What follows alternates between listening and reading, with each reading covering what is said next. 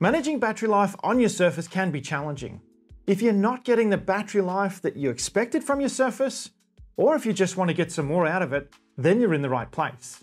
Since your Surface runs Windows 10 and a desktop-style processor, it's able to truly multitask, running many applications and processes all at the same time.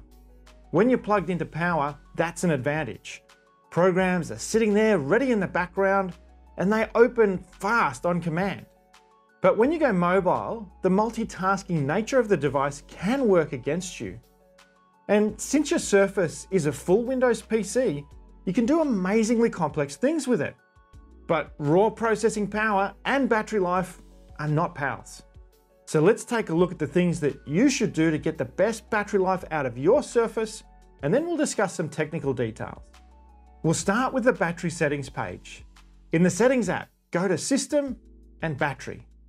Here you'll find your current battery level and the battery usage by app. So you'll be able to see where most of your power is going. You can change the time period of the report to a week, which should give you a good overview. It's not the whole story, but it's a good place to start. At the top of the list, you're probably going to see the apps that you use most of the time. Your web browser, Teams or Zoom, OneNote, Outlook. And as you scroll down, you might see some things that you don't recognize consuming ever smaller amounts of battery. If you're working in a very power-hungry app like a video editor or a CAD package, then it's almost certainly at the top of this list, significantly challenging your battery life. We'll talk more about how fast you could run your battery flat at the end of the video. Generally, there's not much you can do about those apps consuming your power. That's where you're doing your work after all. But you may be able to optimize the app to use less power, or choose a less power-hungry alternative. For example, if you use Google Chrome as your browser, you might choose the new Microsoft Edge because the word on the street is that it's kinda on power. But it's that long tail of smaller apps and processes that could be letting you down. So we'll look at how to manage that. Also, note on this page the settings related to Battery Saver. We'll take a look at Battery Saver in a moment. Next, we'll look at apps that are starting up automatically when you turn on your PC. These apps will almost certainly be present in your battery report, sipping small amounts of power. The trouble is that these apps add up, and any app that is running is consuming power and reducing your battery life. Most apps that run automatically in the background on Windows were not created with battery life in mind, so a lot of power can get wasted here on things that you don't really need. There are two ways to see what apps start automatically on your computer. You can see the list in the Task Manager. To open the Task Manager, right-click on your taskbar and tap on Task Manager. You may need to click on More Details to get the full Task Manager showing. There's a tab called Startup. This page lists all of the apps that run every time you turn on your computer. Or, an easier way to see this information is in the Settings app. Under Apps and Features, then Startup. My computer has 28 apps that want to run at startup. Imagine each one of these apps uses 0.5% of my battery. I'd be throwing away 14% of my runtime. So we're going to go through this list and disable everything that's not absolutely essential. Some of these apps I want running on my computer at all times, but some not so much. In my list, you'll see things like the OneDrive app that syncs my OneDrive and SharePoint files. Personally, I want that one running. Microsoft Edge is in there, and since I use that as my browser, I'll leave it. On the other hand, some apps like Your Phone and Spotify can go, so I'll stop them from running automatically by toggling the switch to disable. PDF viewers like to have little apps running in the background. The app effectively preloads the PDF viewer so that when you click on a PDF, it'll appear quickly on screen. So you might see apps like Adobe Acrobat or Bluebeam Review in this list.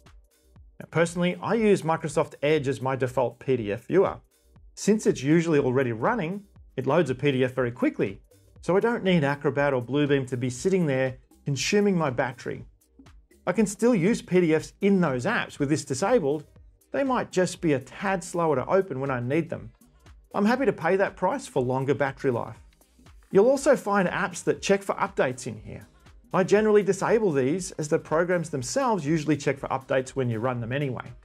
The Adobe Creative Cloud app fits that category for me, so I'll disable it. Guard your startup apps for best battery life on your Surface. A 5% battery life saving here could give you 15 or 30 minutes of extra runtime. Next, we'll take a look at the performance slider. When you unplug your Surface from power and it starts drawing on the battery, it'll automatically change power mode to a recommended power saving setting. If you tap on the battery icon, you'll see a slider with 4 positions ranging from best battery life to best performance. This setting directly influences the processor's speed and things like your screen brightness. For example, if you slide this slider along to the battery saver mode, you'll notice that the screen dims slightly to save power. You'll see a green indicator on the battery icon telling you that you're in battery saver. The processor's speed and power consumption is reduced to its minimum setting, and some background apps are suspended in this mode. You'll also notice that my OneDrive Sync app is aware of battery saver mode, so it pauses file sync for me, saving a lot of power. You can override this or turn it off if you want to, but be aware that other cloud sync apps like Google Sync and Dropbox don't currently do this, so they may not be the best choice if you want long battery life. You can turn on battery saver mode from the Action Center directly too. Slide in from the right, expand the control panel at the bottom, and tap on battery saver. So if you are planning to be away from power for a long day, you might even consider running battery saver mode from the outset. Back in the Settings app, under System and Battery, you'll notice the settings that we mentioned earlier for battery saver. When you're running on battery and you get to 20% remaining, by default, battery saver will kick in. But you can change the level where it automatically kicks in here. On the other hand, if you slide that battery slider over to performance mode, everything will run to its maximum capability. If you're planning to edit a video or render a 3D model, then you'll want to max this out for speed. Just don't expect the battery to last. Usually, I set this slider to something in the middle. I guess the question is, how much do these settings really impact battery life? And what life should I be expecting from my Surface battery? It's very hard to set a realistic benchmark, but let me give you some examples. The top spec Surface Pro 7 Plus definitely has the shortest battery life in the Surface Pro range. It includes an 11th generation Intel Core i7 processor that can boost up to 4.7 GHz across its 4 cores. It has a thermal design power of 28 watts. Now that's just the processor. That doesn't include devices like the SSD, the display, wireless radios and peripherals. The high side of power consumption on that device could be up to 45 watts. The battery itself can deliver 50 watt-hours of power. So as you can imagine, this Surface Pro 7 Plus could run flat in just 1 hour. It'd be red hot if it did, but fortunately it won't, because it would only consume 45 watts for just a few minutes. In most circumstances, I'd expect to see between 5 to 10 watts of power consumed by any Surface model across the range throughout a day. So it's much more likely that we'll see between 5 to 10 hours of battery life for most Surface devices. And that's usually enough to get you through a day of work on a battery. If you really want to watch the power consumption and see where your battery life is going, you might consider getting a battery monitor app.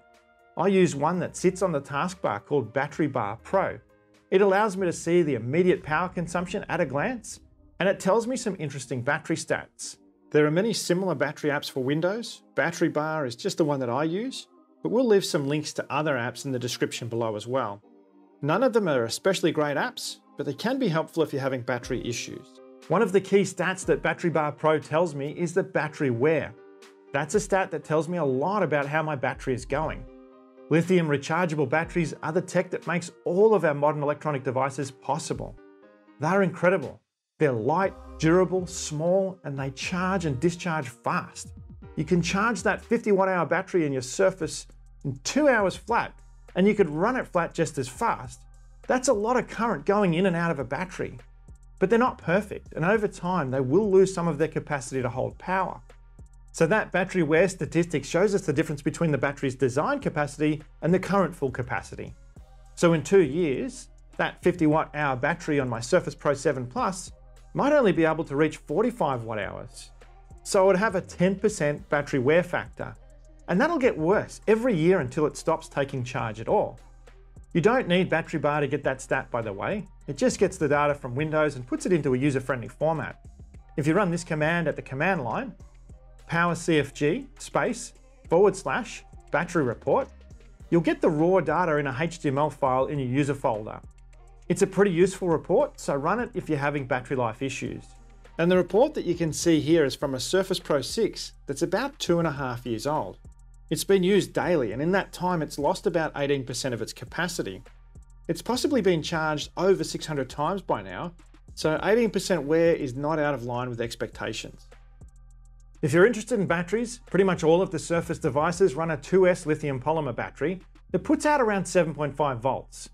There are battery protection features built into the battery to stop them from overcharging and dropping below the low voltage threshold. And the Surface charger is designed to charge that battery blisteringly fast, but carefully. Together, the charger and the battery management circuits manage and balance the cells in the battery. But what can we do to look after it long term? Well, the biggest factor in lithium battery life that you can manage is heat. It is a bit of a problem because processors put out a lot of heat that can't be avoided, but there is heat that you can avoid. For example, never leave your device in a hot car. And if possible, it's not always practical, but let the device and the battery cool after use before you put it on charge again. So charging your Surface overnight when you're not using it is actually a good idea. So those are some of the key things that I look at to give me the best possible battery life at my Surface. I always miss something, so if you've got a battery life tip, share it in the comments below. We'd love to hear it. If you did find these tips helpful, hit that like button. And if you haven't already, hit subscribe and tap the bell to get notified when we release our next Surface Pro video on Wednesday Aussie time.